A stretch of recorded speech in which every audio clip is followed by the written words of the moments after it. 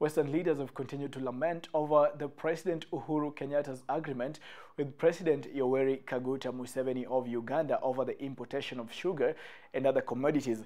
Led by Member of Parliament Bernard Shinyali, the leaders lamented over the purchase of farming materials such as fertilizers that are brought from other countries to Kenya, as well as sugar, which is not a good deal, and it will lower the chances of reviving the dying sugar factories, according to the leaders.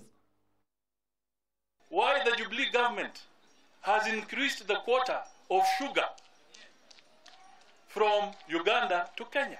Sukari itoke nini, mbolea itoke huko ng'ambo, iende ipite hii paka Uganda, ipande miwa huko, alafu wale watutumie sukari hapa. It's not possible.